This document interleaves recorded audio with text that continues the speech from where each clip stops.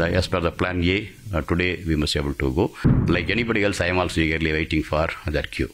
After discovery of water on the moon for Chandrayaan 1, the world was trying to look the moon differently. I think so far so good. So far so good, and because it is more like as I repeatedly tell, it's more like nominally people used to see the countdown once the PSLV or GSLV on the launch pad that day, and it starts 36 hours, 48 hours, or 24 hours depending upon the mission configuration.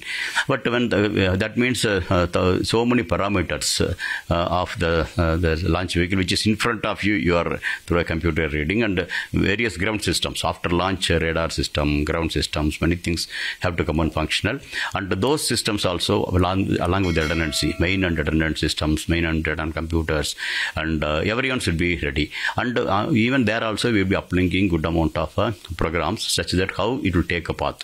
Okay, if it's a polar orbit or a geosynchronous orbit or the navigational satellites or the planetary mission is a different path. So that also could have been programmed. So that program uplink would have happened there, and then try to read whether the program uplinks are in a place, and that too many of the parameters like for example Luna 25 whatever happened, they doubt about a possibility of the firing for the last leg. The firing is happened few seconds more than what they expected. Okay, that translated into the mission failure. So that basically that means there is some memory, something could have got disturbed. So that could have probably would have created a problem. So such things should not happen for us. And so for that, so we normally will keep 3 memory locations, vital parameters. So any one of them, all the 3 normally supposed to be okay. If any one of them gets upset, single event upset, something like that, they will tell. So then majority voting of the other 2 will do. So similarly like that. Many intricacies are there in the onboard program. So these things to be also to be after uplinking to be verified here. But now the lander is 384,000 kilometers away. So we uplinked all the commands there, not the launch vehicle just a few meters away from you. So then that also you downlink and may make sure that every portion of the program has been uplinked correctly, and until last minute everything is okay. So the intactness of all the systems until you gave queue to go should be verified. I think that's the process going on now, and so far so good, and we expect as per the plan A, today we must be able to go.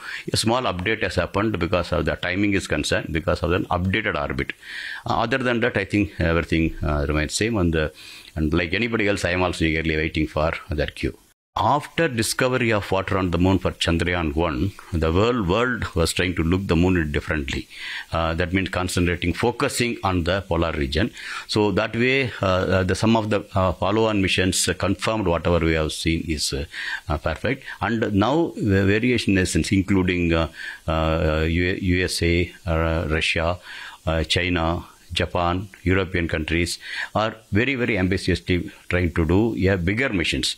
For example, Apollo supposed to be a bigger missions, the spending and energy point of view in those era. But now even beating Apollo Artemis is coming. Lunar resources coming from Russia. China also ambitiously placed. So like that, many things happened. For that, seed has happened by our Chandrayaan mission. So now, taking ahead logically, now whatever we have seen in remote sensing point of view, now we are going to land. So that time also, yes, we have discovered first the water on the moon.